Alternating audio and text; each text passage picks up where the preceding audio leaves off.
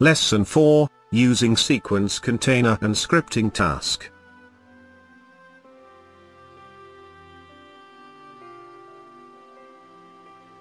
Part 1, Export Data to Text File.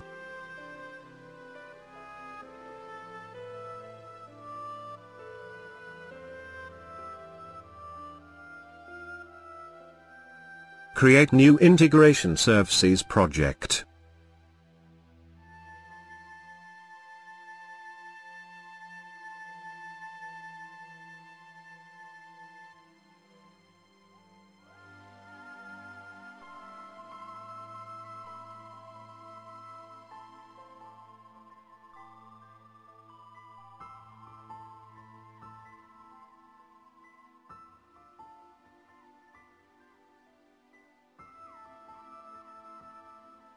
Create a new OLA.db connection.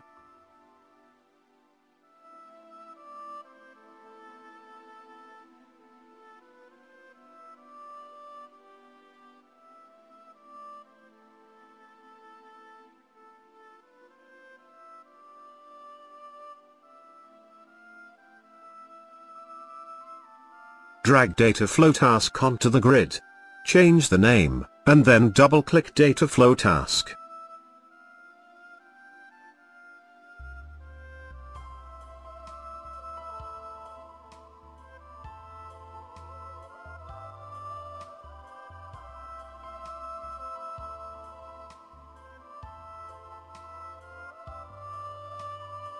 Drag OLA.db source onto the data flow design surface.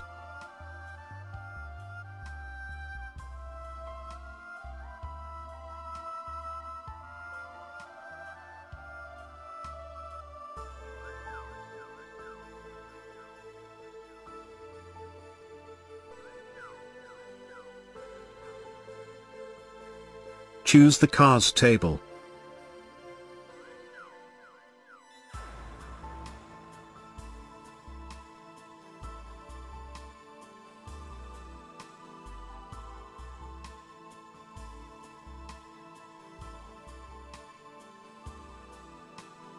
Drag flat file destination onto the data flow design surface.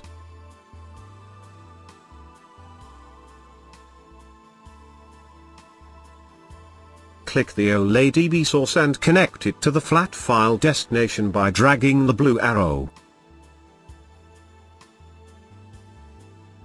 Double-click flat file destination and create the appropriate connection.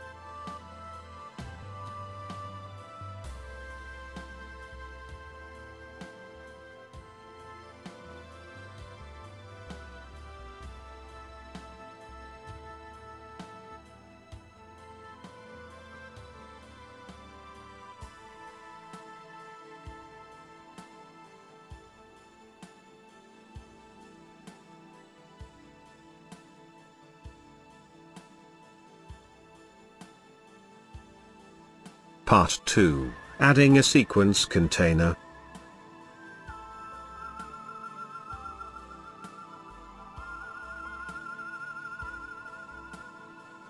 Sequence container groups tasks and containers into control flows that are subsets of the package control flow.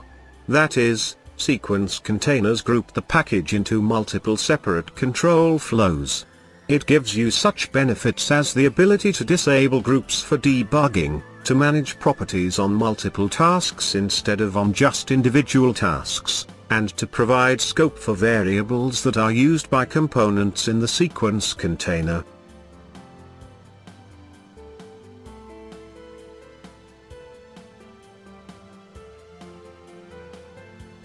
On the control flow page, drag sequence container to the grid. Rename the sequence container. Drag a data flow task to the sequence container.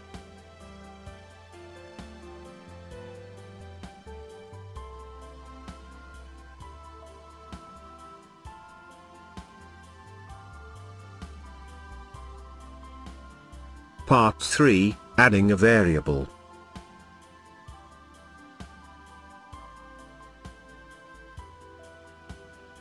Right-click anywhere on the design surface of the Control Flow tab and select Variables. In the Variables pane, click the Add Variable button. A new variable appears in the name list. Change the name of the new variable to file found. Change the data type from int32 to boolean.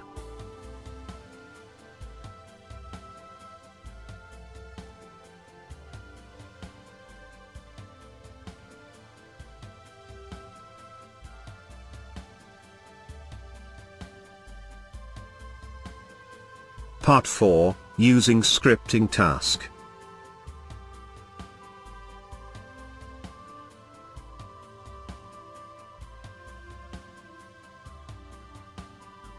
Drag script task from the Control Flow Items Group toolbox to the grid.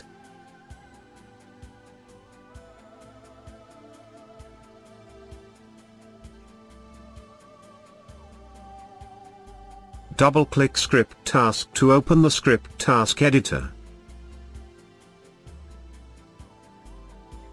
On the script page, notice that the default language is Visual Basic. Click the Edit Script button to add the code to the main subroutine.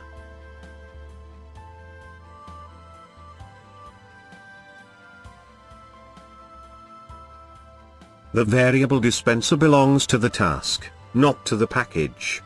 If you have multiple variables to acquire, you add each one independently to the variable dispenser, using lock for read and lock for write and only the variable name as an argument. This does not actually lock the variable but puts it in a list to lock.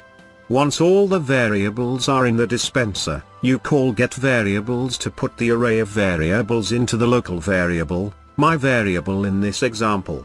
If you need only one variable, the lock1 functions are a shortcut. Use system.io to test for the existence of the output file. Rather than hardcode the path and file name, use the connection. The file found variable will contain the result of the test. Whether the file is found or not, the task will return success.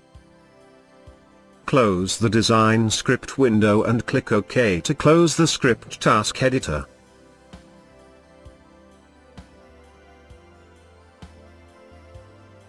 Double-click the green arrow.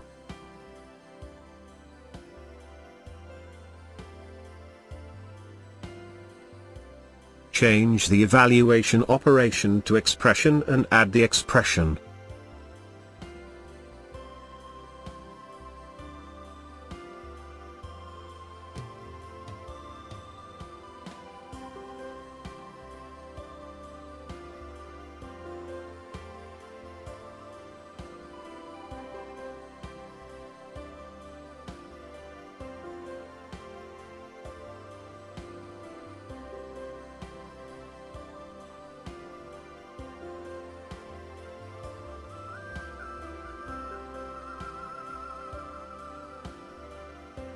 Part 5, check the result.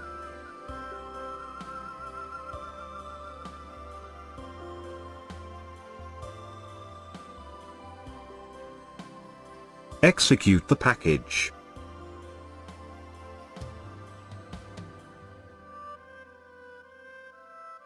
The file was created.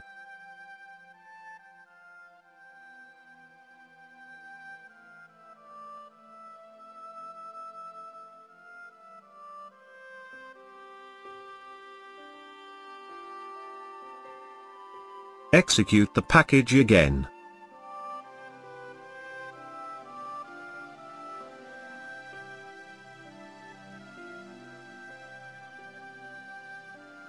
The file was not created again.